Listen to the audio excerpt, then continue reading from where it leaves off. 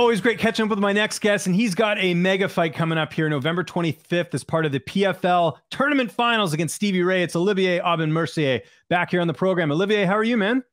Yo, ça va? Bien. I'm good. I'm doing very well. It's good to chat with you, man. First off, I just saw before we hopped on here, you were doing Barstool. I know you're getting a lot of media ahead of this fight. What's that like? Getting all this exposure heading into this big fight. No, no, a pain in the ass, I would say. Yeah, I don't like to do that. But yeah, you have to do it. And that's pretty much it. I mean, some of you guys are okay, but not all of you, you know? Yeah, well, that's good. At So least you and try I have to done a be on few the good side. interviews. Yeah, I was gonna say you and I have done a few interviews, so I think I'm on the good list here. But Are you sure? Are you sure about that? and I don't think anyone's been forcing you to do these interviews with me, man. So I would hope I'm on your good side. Maybe it's because I'm Canadian. I don't know. Maybe I'll find out later. But hey, man, before we obviously get into the fight, congratulations making it to the finals. Have you had a chance to reflect on the run that you've had and just what you've been able to do in PFL, because it's been an amazing run? No, I didn't have time. I mean, I'm gonna reflect after the final. I think right now it's not a good time to do it. Uh, but yeah, for sure, I'm a little bit proud, but nothing more than that. What has been your most difficult fight to date in the PFL now that you've sort of looked back on some of those fights that you've had? Um, like just the fight would be Nathan Scholl for sure. But for the training camp would be my last fight against Alex Martinez. Was a pretty yeah, it was hard in between my ear, and it was hard for my body too. So it's yeah, I think that would be the hardest if we count the training camp. Do you ever, again, I know you haven't been reflecting too much, but do you kind of think back to the fact that you chose to go to PFL and, let's say you'd stayed with the UFC. This is a fight that probably would have happened in the UFC, although now you guys are fighting for $1 million. Like, how cool is that, kind of looking back on making that decision of, going to another organization that's going to, pay you a lot more? It must be pretty satisfying. Yeah, for sure. If we fought in the UFC, we probably have made like, I don't know, 60,000 each. Yeah. So it's pretty funny that right now we can win maybe like but it's more than $1 million. I mean, we fought twice before that, so it would be more than like 1,100K this year. So I think that's awesome. I really think that's awesome, and it showed that like you can fight elsewhere and just live from fighting too. You don't need to be in the UFC anymore, and I think that's really good for all the athletes. I agree. What have you made of his run? Stevie Ray, I mean, there was talk about him retiring, and then he's in PFL and he goes on this incredible run, the 2 wins over Pettis. What have you made of his run to this fight? Yeah, I think it's pretty amazing that he was going to retire, and then he's in the final for the $1 million. And for his run, I would say yeah, the easiest run. It, I mean, he fought Alex Martinez in the first fight. He lost against him, and he fought Pettis twice. So basically, he fought two people, and I do think my run was a little bit harder, but at the end of the day, it doesn't change anything. I mean, he's gonna be there in the final, and he's gonna be there to take the $1 million from me, and I'm gonna be there to take the million from him. So um, doesn't change anything. But yeah, I do have to say that I'm not that impressed by his run. Oh, you almost had it. You could have said, I have not been impressed with his performance. You could have taken GSP's quote there. Yeah, but I'm friend with GSP, and I don't want to take his swag. You know. Yeah, I understand. That's a fair point. How are you looking at this fight from a style perspective, you and Stevie? How are you looking at this fight? Interesting fight. I mean, we are two southpaw. He showed pretty good leg lock in his last couple of fight, and I was really impressed with his ground game. Uh, but for sure, we are a little bit different. I would say, he's more on the tougher side, and I'm more maybe on the technical side. So I think it's going to be interesting, and it's always those kind of fight that uh, make it cool, the stylistic. So it's yeah, I'm looking forward for that. Training camp, anything different for this one, or who have you mainly been working with? I know we got a lot of time before the fight, but what is training camp going to look like from here on out? Yeah, it's pretty hard to get southpaw in Montreal right now, but I'm gonna find some. So right now it's more physical work, maybe a little bit on the ground, a little bit wrestling, a little bit boxing, but it's more to get ready for the training camp. So I'm doing mostly physical stuff. So I'm gonna find some people, that's for sure. Just right now, um, a lot of my training partner uh, are Orthodox and need to be Southpaw. Right. So yeah, they are mad at Stevie, to be honest.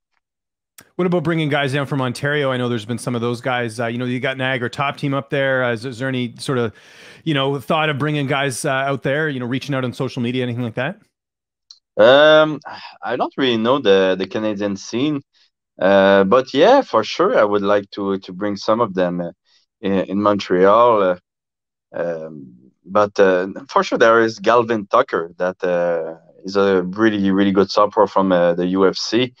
But I didn't contact him. I mean, I'm gonna see if I really need to contact him. But if I do, I will. When does the weight cut process start for you? Again, we got a lot of time before this fight. When will that sort of start you dieting and getting down to 155? I'm gonna start probably in a week or two, but nothing crazy. And it's getting a little bit harder the last month. But it's like I did my weight 3 times in 4 months, and that was the first time I was doing it. And the last time I did it against Alex, I was pretty scared, and it was the easiest time yet. And yeah, I think I got my groove now. What anything different like that you've been doing for your weight cuts? Why do you feel like it went easier? I'm not sure. Maybe I lost some weight the day before, not a lot, and the morning of the fight, of the weigh-in, I lost a little bit more. But normally I was maybe losing 10 pounds the morning of the fight, which was not that bad, but not that great either. But last time we did half and half, and it was like so easy. So yeah, maybe we're gonna do that again, and actually, probably pretty sure I'm gonna do that again. Okay, I know George St. Pierre. He does the carnivore diet, or at least, and I know he sells the supplements as well too. Is that something you've dabbled in at all? Well, I don't sell the supplements, but yeah, I do. I'm doing a little bit. I wouldn't say I'm a carnivore, but more animal based. So yeah, I cut some of the stuff, and I love it. I mean, it's easier to lose weight, and it's a pretty easy diet to do. But for sure, at the end of the training camp, I want some vegetable. I really like vegetables, so it's always hard, but I feel it's the easier way to do it with that diet. Yeah. Yeah. Okay. Good to know. And then your corner, I imagine Faraz will be in your corner. Who also be in the cage with you that night? It's gonna be Mixfa. It's gonna be Richard Ho. It's gonna be Firas.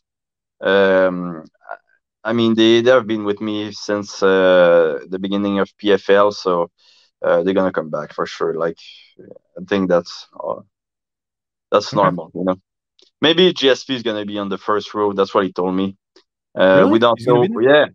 Yeah, yeah. He told me that if it's in Vegas, he's gonna be there. So yeah, PFL better do that in Vegas. Well, I think regardless, wherever it is, he should be there. This is a big moment in Canadian MMA. First, I believe you're the first Canadian finalist to make it, right? Yeah, but I'm pretty sure he told me that if it's in New York City, he won't do it. So yeah, I hope PFL is listening to that. So do it in Why Vegas. doesn't he want to go to New York? Because who like New York? I don't like New Yorks. I mean, nobody like New Yorks. I think it's yeah. Okay, fair enough. Won't pry there. And obviously, at the end of this thing, you get the $1 million. I'm sure you thought about what you're going to do with it. What would you do if you won the $1 million on September or November 25th? Well, I don't know. I'm gonna do nothing. I don't think anything's gonna change. Maybe I'm gonna get a little bit a bigger apartment, but even there, I'm not sure. So yeah, I guess gonna like buy me the peace of mind. But other than that, I'm not sure right now. Maybe I'm gonna buy some Bitcoin. I mean, it's crashing pretty bad right now, so it's pretty tempting. So let's hope it still crash when I get the million. Is the million more important, or winning the PFL championship, in your opinion? I do think the PFL championship is more important. Um, yeah, I do think so. I think it's. Uh, I'm looking forward to have the belt in my hand. Yeah. Did you find you're getting a lot of support from the Canadian fans just because, like I said, you're the lone one left in the finals? Well, yeah, you're talking about Rory, yeah, for sure. Um, yeah, I think it's gonna get bigger and bigger. But right now, I mean, everybody is pretty cool with that, and they are looking forward to it. But I mean, it's still 2 months away, so yeah, for sure. Like I'm doing some already a lot of interview, maybe a little bit too much in my mind, but um, yeah, I feel they're gonna be in the eh, they're gonna support me, and it's funny because even though like nothing changed, let's say in my Instagram, I don't know, following or shit like this, I feel that I got recognized a lot more now than when I was in the UFC. So that's pretty interesting, and people really know about PFL now. I think that's what like really surprised me the most. It's like they know about PFL, even though like in Quebec it's pretty hard to watch. You can watch it on RDS, but sometimes it's not at the same time. Sometimes it's on the internet. It's not the easiest way to watch it. So yeah, I was surprised that a lot of people like recognize me and talk to me about PFL. Have you talked to PFL about coming to Canada? We could use some more MMA up here. Yeah, I do think so. Yeah, yeah. I hope if I win this, they're gonna come in Montreal. And just two more quick questions. What did you make of the PFL signing Shane Burgos? It sounds like he might compete in your division at 155. Oh, for real? I thought it was 145, but yeah, yeah, that He would be says he's going great. to do both. Yeah, I think he'll do He's 45 gonna and do both. 55. Yeah, I think so. What Yeah. does that mean? He's gonna do both. Well, I think he He's might. gonna win 2 millions. It makes no No, sense. I think he mentioned something about maybe doing some fights at 45 and then maybe like just to start off and then go into the tournament at 55 because you have to cut so much weight, right? Yeah, yeah, yeah, for sure. Okay, well, that's interesting. For sure, he's a bigger. Yeah, he's big. When he fought Charles Boujardin, he looks so much bigger than him. Yeah. So yeah, for sure, it's maybe on 55 would be more interesting. Anyway, for sure for me, and I think that would be like a great addition to the category. Yeah. I'm with you there. Okay, last question. Your good friend Rory McDonald retired recently. Just your reaction to that. Was it time for Rory to call it quits? No, I mean it was his decision. Like for me, if he's happy with that, I'm happy with that. I mean, for sure, I think he have other thing now in life, and I'm looking forward actually what he is gonna do. I think he's gonna become a businessman or something like this. But I'm looking forward to see what kind of business. So yeah, I'm happy. I mean, his his career was so great. Like for sure, after GSP, he had the biggest career in Canada. And it's gonna stay like this for a long, long, long time. I think he's super great. He fought for not only did he fought for the belt, but his fight for the belt was one of the craziest fight ever. So, yeah, I think he should be proud of leaving the MMA scene like this. I think he's such a great athlete, and he started at what 16, Yeah. which is insane. So yeah, yeah. No, I'm really happy with him. I hope he's happy too. Olivier, thanks so much for doing this. I know you've been doing a ton of media. I really appreciate it. If there's anyone you'd like to thank before we get out of here, I'll give you the floor. Oh no, no. I'm not. No. All You right, mean man. my sponsor? Yeah, sponsors, social media, anything like that, man. Ugh. Okay, yeah, I can thanks like Bet99, I guess.